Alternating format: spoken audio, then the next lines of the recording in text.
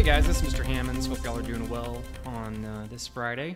Wanted to touch base with you on a couple of things. Vance and I just got out of a meeting with our CIS group and wanted to fill you in on a few details. We're going to be talking about summer school, we're going to be talking about summer PD, and we're going to be talking about room inventory. So get your notepads ready and we will be giving you that information here in just a second. Okay, so first off, we have summer school here. In order for a student to qualify for summer school this year, they should have a grade below a 70 in either math and or reading, okay? The second criteria that would qualify them for summer school would be if their 4 core classes are below a 70, all right? So either math and or reading below a 70, or if their cumulative average of the 4 core classes is below a 70, they can qualify for summer school, all right? They also can be retained by parent request. They can be retained by parent request, but parents need to understand that when they go to summer school, they could qualify to promote to the next grade level. So please make sure that you relay that information when you are discussing that with parents of students who may qualify for summer school. All right, thank you very much. All right, the next item on the agenda for this video is summer professional development.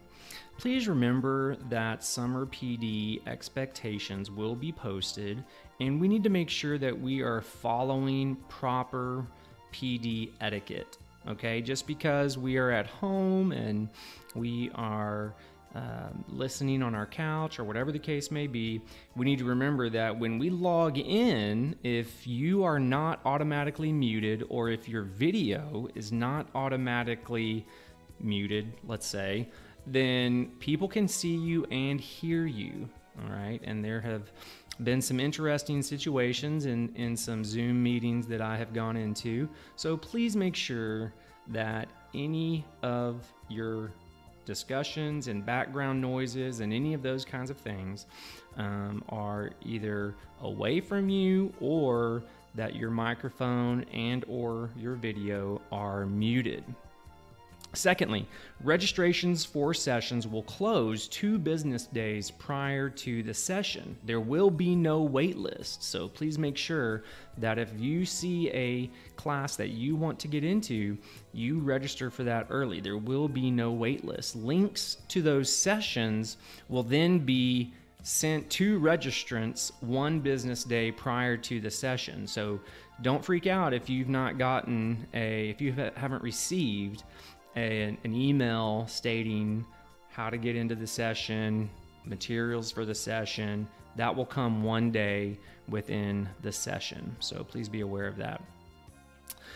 If any additional books or materials are included for the session, directions will be given for you on how you should go about picking up, or those will be included in emails if they are digital copies.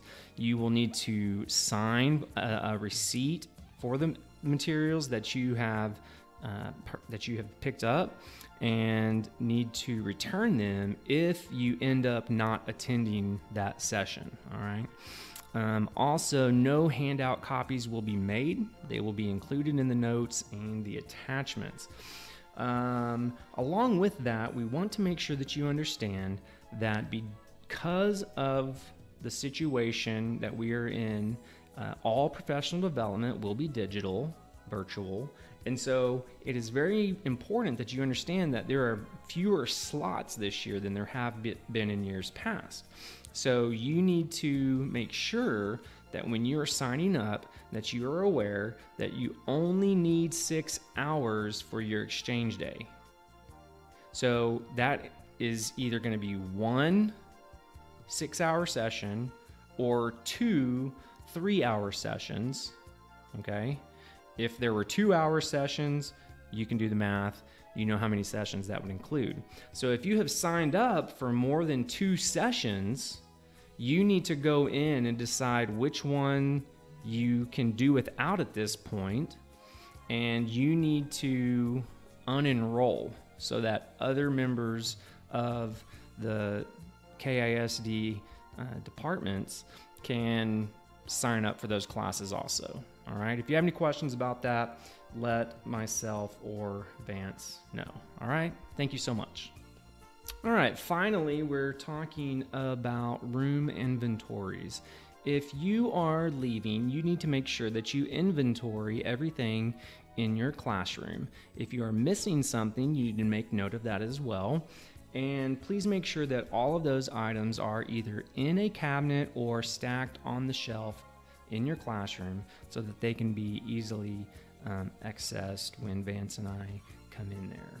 If you have any questions about what you should have in your room, please reach out to us and we can let you know that as well.